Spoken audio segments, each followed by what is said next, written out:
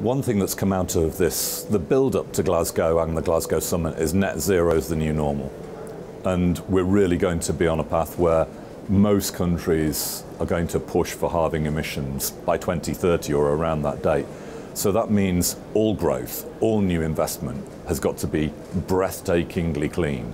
And if you're a business, you know, the future is a zero carbon business. So you've got to future-proof your business.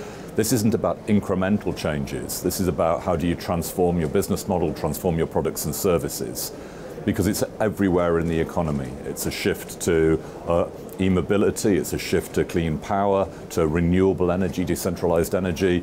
It's a reinvention of the built environment, it's in materials, it's in our transport systems such as aviation and marine.